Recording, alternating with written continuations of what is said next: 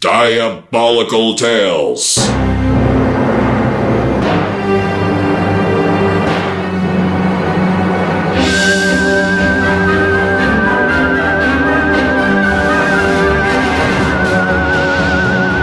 Starring Jack Ferguson and an exciting story of dangerous intrigue, fantastic adventure, and sinister circumstance.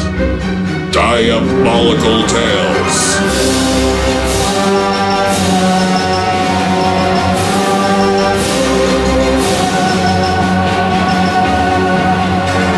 The incidents in the story you are about to hear are based on the actual experiences and authentic records of the government man known only as Operative-132, who for many years has investigated the otherwise unexplainable.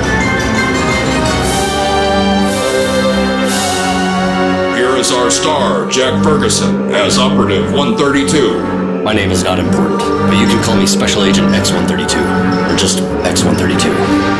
I work on an above top-secret project called the Enigma Files, and this is my story. In a moment, listen for Jack Ferguson as Operative-132, Government Man. But first, a word from our sponsor.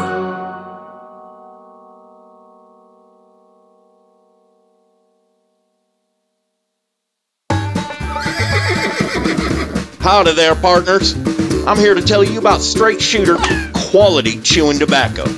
And just like the name says, it's a high quality, juicy, and sweet long cut tobacco that's just jam-packed with flavor. So much flavor you're going to want to jam-pack this stuff right in your gosh darn lip right now. I've been using this stuff so long I ain't barely got no teeth left. But I love it. So saddle up and reach for the straight shooter quality chewing tobacco from the Thomas Prince Company. And now, here is Jack Ferguson as Operative-132, G-Man. This above top-secret report from the Enigma Files is marked Discovery in Tibet.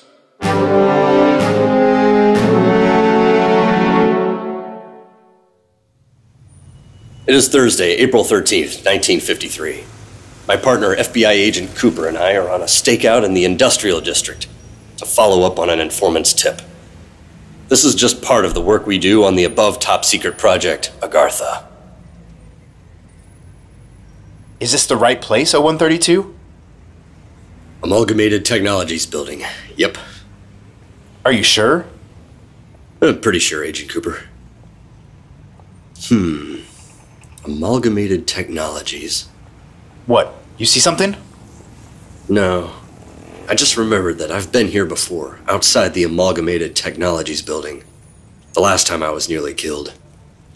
And I'm wondering if it's connected to the sighting we're investigating now. When were you here, 0132?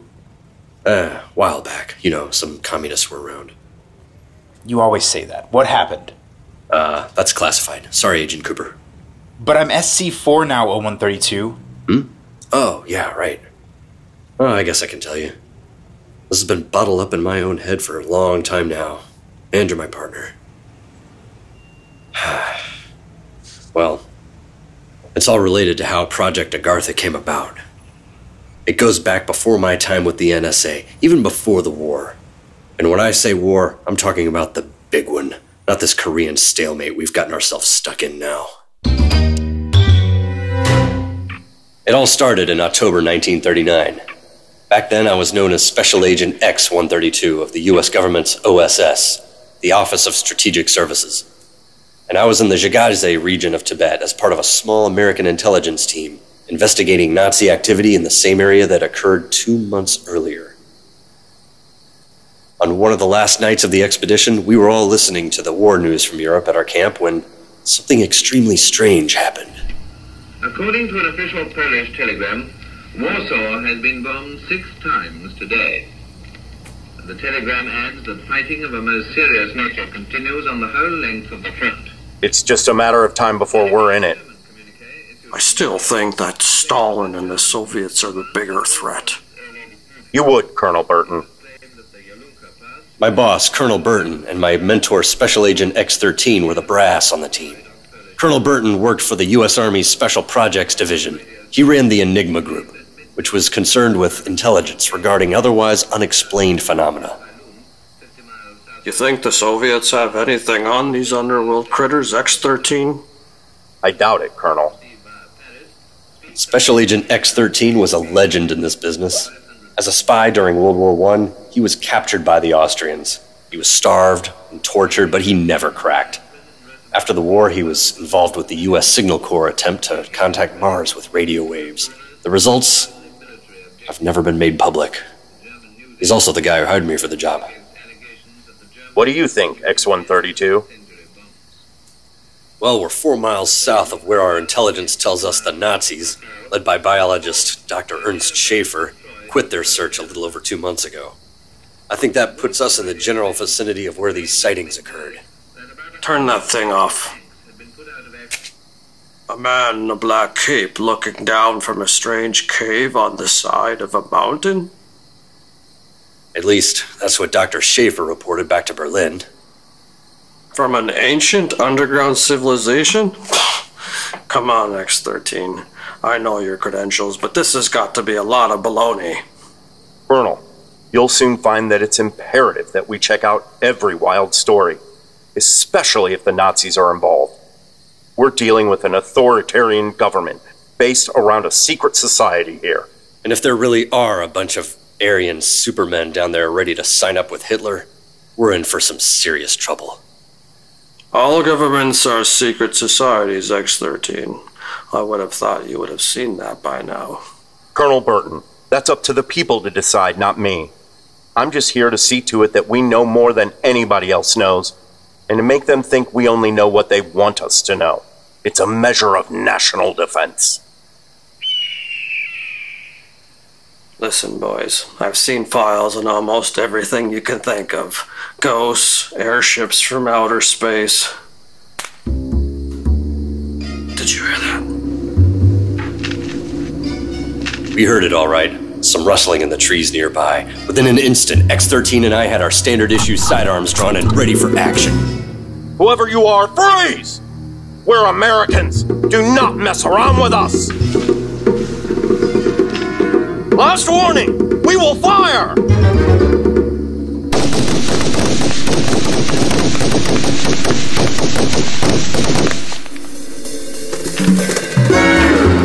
Yeah, something had stumbled across us all right, and we were in a high pursuit of whatever it might be. Wait! Look here! X-13 had found a fresh splattering of blood against the side of a tree. Whatever this thing was, we had hit it.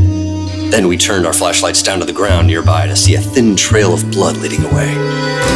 All right, boys. Let's follow it.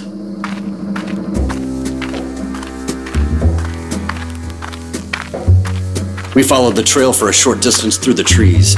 It led us to a rocky cave in the side of a mountain, just large enough for only one man to slip through at a time. Who's going in first? I'll go.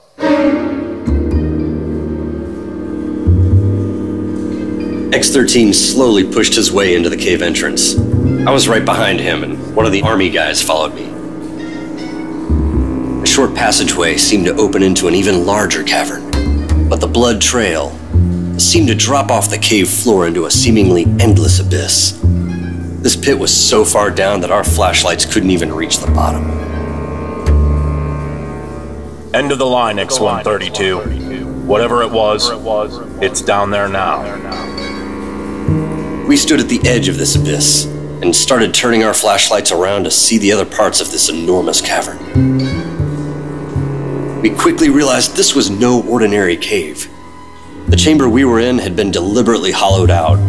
The rock walls were carved and polished, but it didn't appear to be done by hand.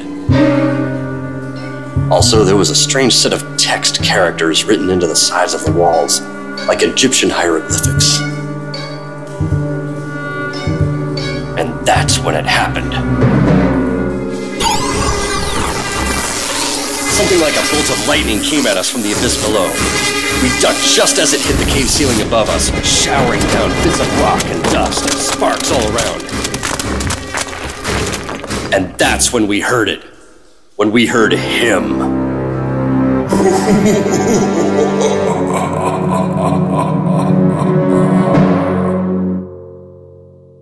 We'll be back with Special Agent X-132 in Diabolical Tales after a word from our sponsor.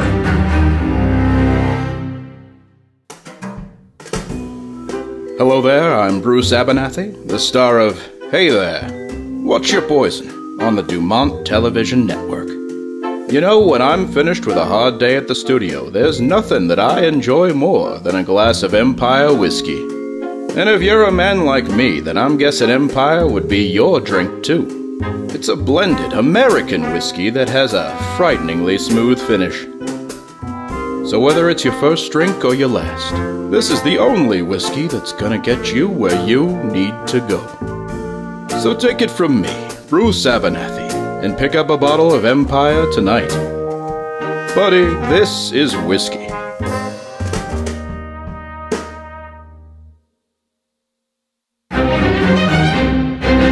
And now, we're back with Jack Ferguson as G-Man Special Agent X-132 in Diabolical Tales, the Enigma Files.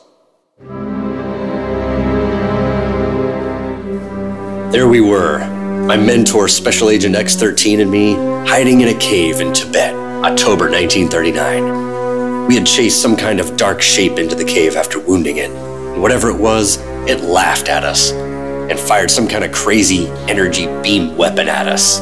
You okay, X-132? Yeah. What the?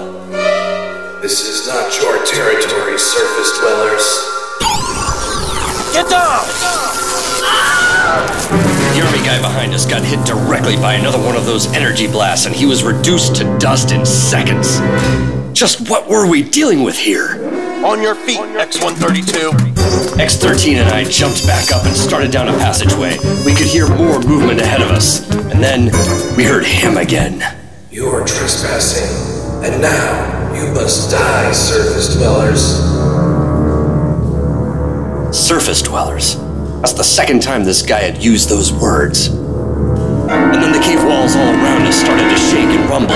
Something had been triggered for it to happen like this. We've got to get out of here. Go! We turned around and ran for our lives as huge boulders started collapsing down around us. We bent around each corner, running as fast as we could. And that's when a falling rock dislodged from the ceiling and landed right on my head. I vaguely remember dropping to the ground, and then I was out. They say that when you're knocked out cold, you don't think of anything. But for me, that wasn't true. I didn't think about the cave or the mission. I thought about only one thing. My girl back home. Her name was Diane Davis. We grew up together in Alabama. She was waiting for me once I got back from this crazy assignment. She was always waiting for me, if you know what I mean. I've loved her since we were kids in the neighborhood.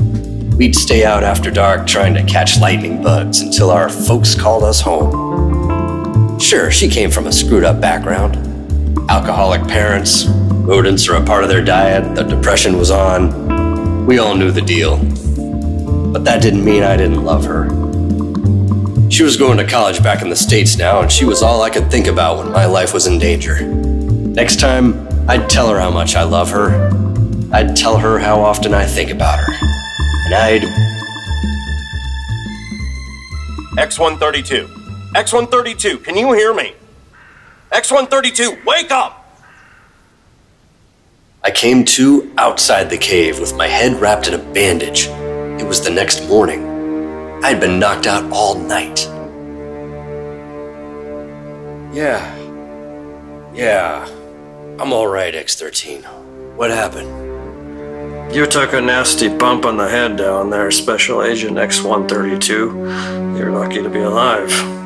We lost 4 other men. Colonel Burton was right. I looked over and saw 3 body bags, plus 1 little bag for whatever remains of that army guy who took a shot from that strange energy beam. What was that thing down there? Talking about surface dwellers. I don't know. But I do know one thing. If Dr. Schaefer and the Nazis get their hands on some of those lightning beam weapons, we are all doomed. What if the Nazis are allied with these things? Why else would Schaefer be out there? If our intelligence is correct, then we've just learned more than the Nazis ever did, Colonel.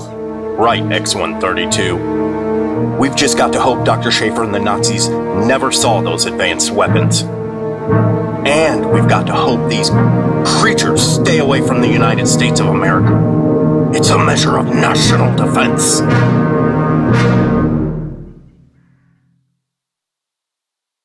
To our knowledge, that was the first time any American had ever encountered the men from within the earth. We learned that the Agartha legend, that Dr. Schaefer and the Nazis were investigating in Tibet, was a legitimate concern, but we just didn't know what it meant then. The next puzzle piece would appear about 6 years later in Berlin. Wait, I'm getting ahead of myself. We'll talk more about that later. I gotta hit the can and grab a cup of joe.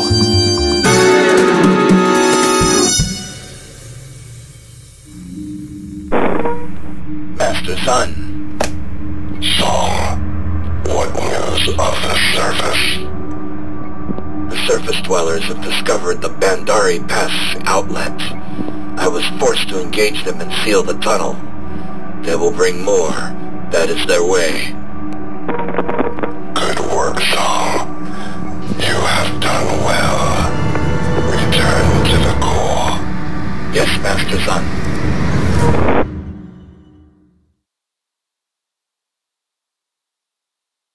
This is Jack Ferguson. Some of the stories we bring you are so strange and fantastic that it's hard to believe that it really happened. For obvious reasons, some of the names, dates, and localities have been changed, but our stories are based on the real-life experiences of Special Agent X-132, G-Man, and they did happen here. We hope you'll join us again next time for another adventure. Until then, remember folks, the men from within the earth are among us.